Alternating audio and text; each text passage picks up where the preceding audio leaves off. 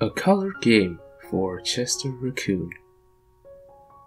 Chester Raccoon saw a bird in a tree. It has white feathers, he shouted with glee. Ronnie Raccoon said, "Let me play too. I see a flower that's cornflower blue." Chester's friend Cassie said, "Look over there," as a yellow balloon sailed through the air. School's owl teacher plays while she sings. See the orange butterfly open its wings. I see a caterpillar furry and brown, Badger told Chester with his nose to the ground. Chester's black mask was brushed to a shine, but his brother's was stuck, full of cones from a pine. Here's a red apple owl teacher will love. A sweet kissing hand went to school with each cub.